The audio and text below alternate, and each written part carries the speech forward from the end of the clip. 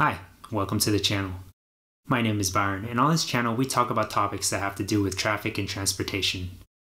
Today I want to talk about something that's been on my mind for a while. I finally decided I want to buy a bike. So a little bit about my history. I never owned an adult bicycle. I had a bicycle when I was a kid, but that ended quickly when I found out about rollerblades and the movie Mighty Ducks.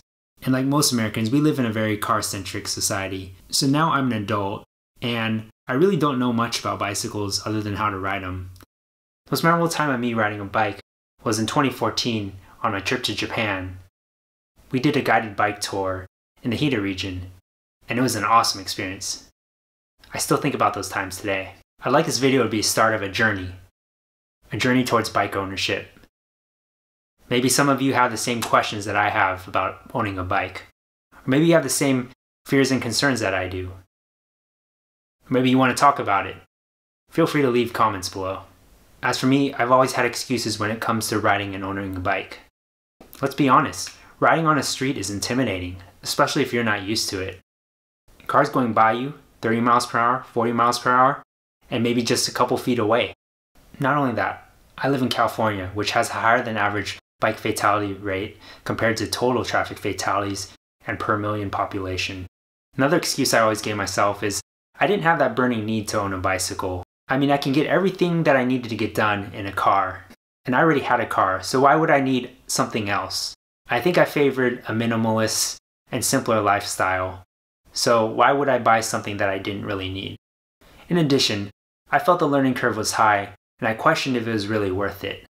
And what I found out is it is indeed high, but I also took the time to learn some of the fundamentals. Last summer, I took a bike fundamentals course, where they had us ride around cones and then eventually on the streets. I learned a lot in that class, and it helped me build the courage to take the next step in owning a bicycle. Lastly, by chance, I look back in life and I really didn't hang around a lot of people who rode bicycles. No one in my family or my friends rode a bike regularly. I guess it was kind of normal that I never picked it up.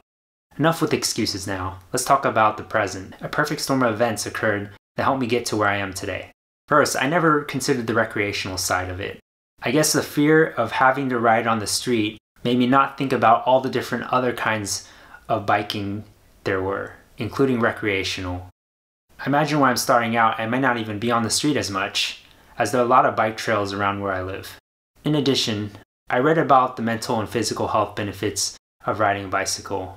Given that the past year we've been locked down, and I went from someone who'd been playing soccer twice a week to not playing at all, I need to figure out a way where I can get exercise but also have fun in doing it.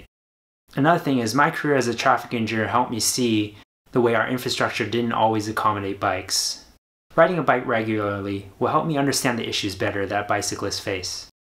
And lastly, I feel it's important to have a mindset of lifelong learning. Riding a bike so far has been a great learning experience, and I'm looking forward to the new perspective I can gain. So I actually wanted to buy a bike last year, but it was really hard. Some of you may have seen the New York Times article that stated that bikes were being sold out all over the country. This was due to a number of factors. The pandemic, people wanting to go outside more and experience nature, and also the tariffs from then President Trump caused supply issues with bike manufacturers. And when I called local bike shops, it was true.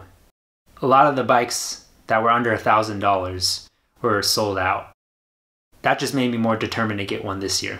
So this isn't set in stone, but the kind of bike I'm looking for is in the $500 to $750 range. I don't want to buy something that I feel like I'm going to have to upgrade in the next 2 or 3 years.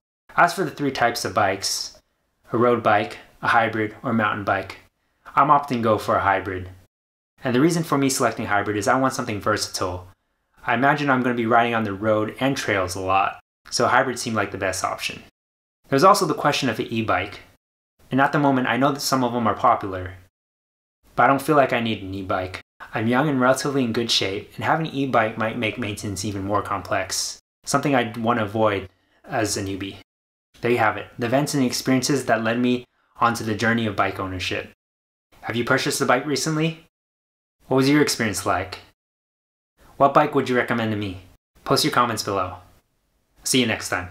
and look out for a future video where I unveil the bike that I decide to buy.